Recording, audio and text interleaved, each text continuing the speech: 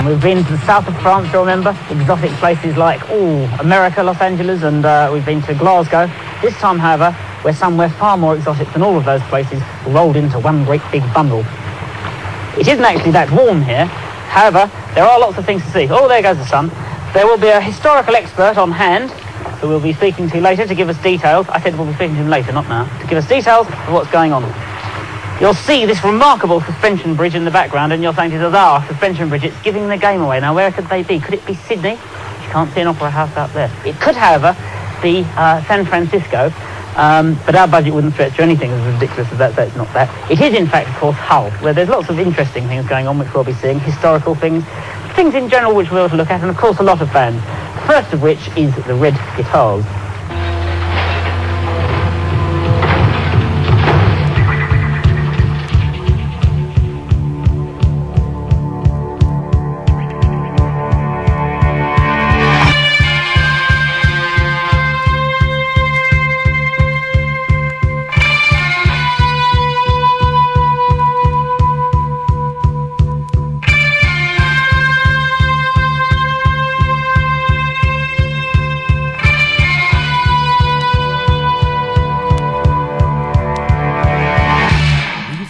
Photographs of men on the moon. We've got water that is good for us. We've got coffee that's instantaneous. We've got buildings that are very tall. We've got cigarettes that are low in tar. We've got policemen who can't tell us who we are. We can reproduce the work of art. We've got missiles, can't tear the world apart. Good, good, good, good, good, good technology. Good technology.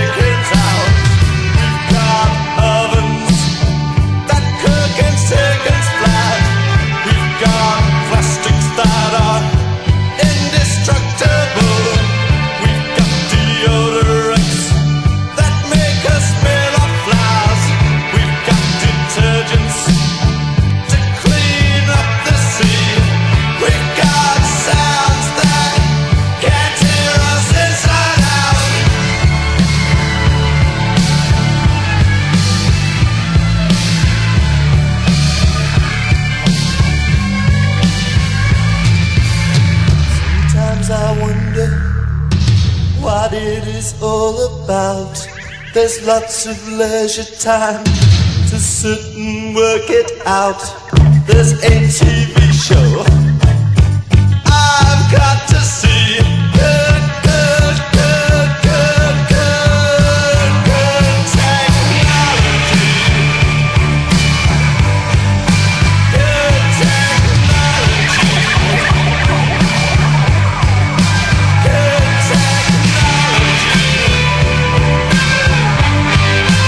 Good technology.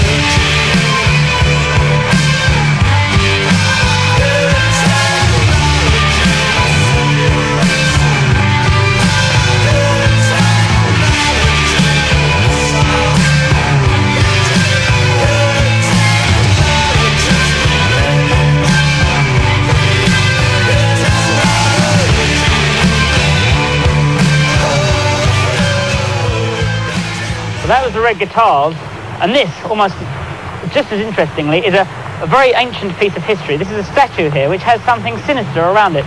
It's not only a statue of King William, which is coincidentally enough above these toilets here, so there's a big willy being erected above the toilets, but also it's said that if on a Sunday in Hull, which this is, it pours with rain and a stranger should walk into these ancient toilets, strange things can happen, only if it's in conjunction with another thing which has to happen, which I'll explain to you. I said we'd be having more of history in him later. This is a far more spooky, I think spooky is probably the word thing which I'm going to show you now. Now these toilets, which the passerby to Hull is often can be found stopping and having their sandwiches in, it's been a place of many interesting historical events. I believe the Treaty of Rome was signed in here, and the Battle of Crécy, I believe some of it was also fought in here before it was moved and hewn from the bare granite rock of Lambeth, you can see written there, and moved to here. And it said, on a rainy day in Hull, if King William's statue is looking down, in these toilets, at the same time, coincidentally, a goldfish can be spotted within this cistern. Great luck will befall the man who simultaneously uses this urinal. Good grief. Can this be luck? Can this be set up? What can it be? It is the great goldfish of Hull. Well, I must now simultaneously use this urinal here, and that will now hopefully bring me great luck. Maybe even I'll be lucky enough to see the Indians in Moscow.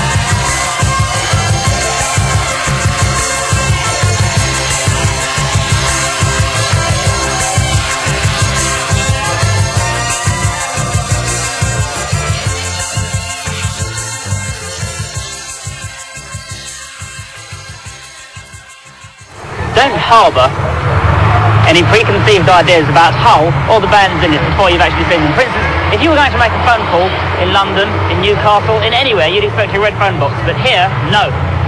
They're white. Another thing that draws many people to Hull is the fact they have white phone boxes. I don't know if red ones are too political, or they could have had green ones like they have in army type places, but no, white they are. Hard to spot in the snow, but an exquisite thing altogether. As you can see, a nice white phone box which you can see when you come to Hull. The next band, which is called the Luddites, again, shouldn't be judged on their name alone. For the uninitiated and the ignorant stupid wallies, Luddites were people who in the 19th century used to smash up equipment in mills because they thought machines were taking over people's jobs. Now, I don't know if the Luddites are going to be smashing up their tape recorders or their drum machines or anything like that, but you must watch without any preconceived ideas and judge for yourself.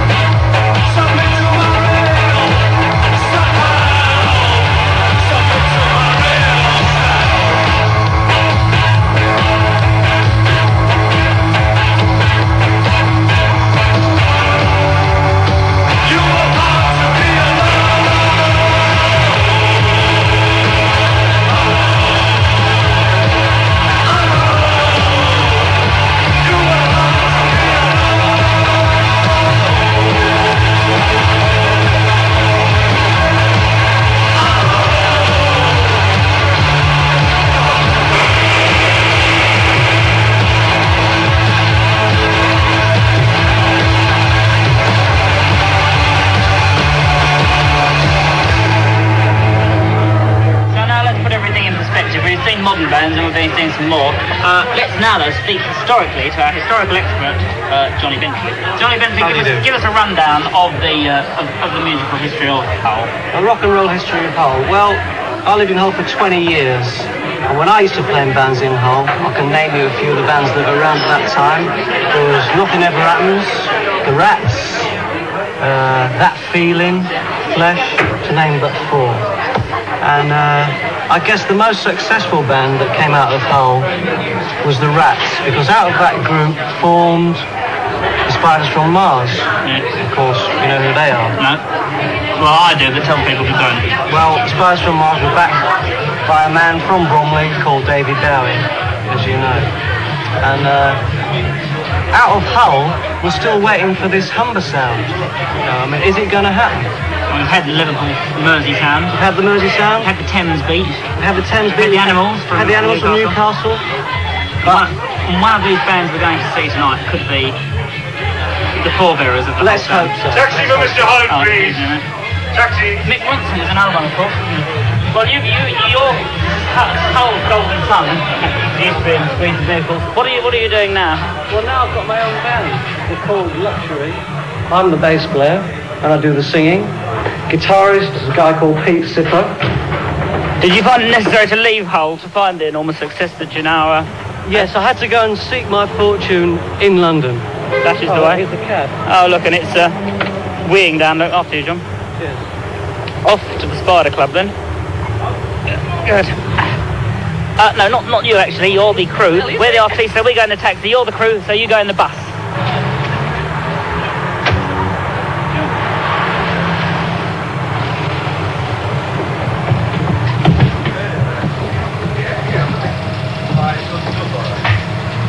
You what, lads?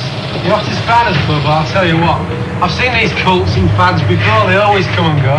Blossom like the trees in spring and then they melt like the winter snow. I've seen the nitty-gritty skinheads and the arty-farty students. I've seen the witty, pitiful beatniks and those hippie flippant movements.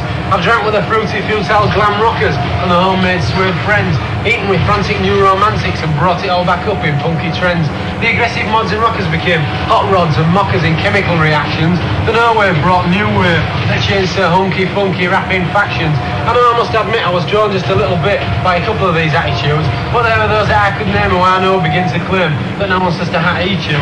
I must have been a pod or a monk, whichever you prefer to choose, but I couldn't get the look off to a tea let down by my platform shoes. I can't ignore the extreme extroverts, that is, the perverts with the cream buns on their knobs, and spotted public schoolboys in the class who pretend to rebel by smoking hash and believe they're middle class yobs. You're all standing in cliched poses with rubber noses and laughs as false as your teeth.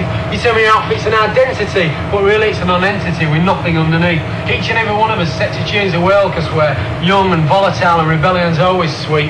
And we all know what a revolutionary looks like because we've met him in the street, limping along carrying portable fold-away soapboxes from which to spew radical dissatisfaction and other emotional supercharged energetic you, just like the cults and fads, but we never see any action. We just ramble on for a year or two until our time is through and then fade away into obscurity. But now we've realised uselessness in fighting ourselves. Let's channel our strength in unity. Every nation's youth together and all religions one. Trample on the graves of past hate, class and conditioning till everyone is gone. Start the final youth movement. Bring our kids up right. Make them make the useless wars and governments that make working people fight. The power's there among us all. Let's shine the guiding light. Sow the future seeds now to flourish overnight. Right lads, fathers. Right.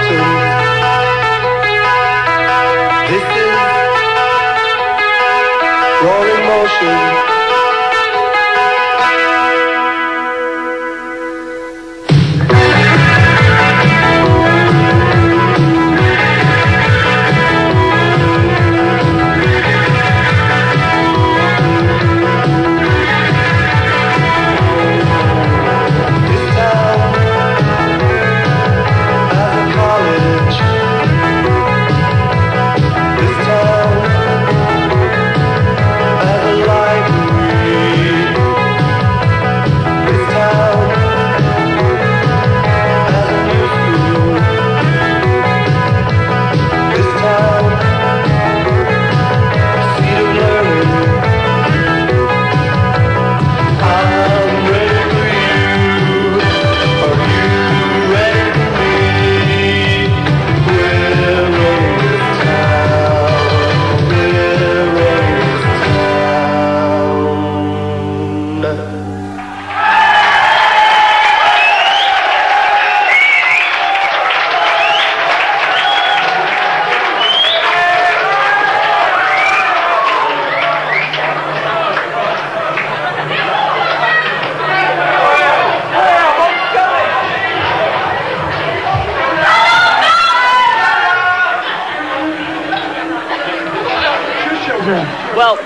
well, that was the international rescue? What an excellent sound that was. And then the question you might be asking yourself was, well, is that the Humber sound? Well, it's a bit hard to tell because we're sitting back here just drinking, but it could well have been. Hello, how good of arm you've got there. Well, that's it from us in Hull, I think.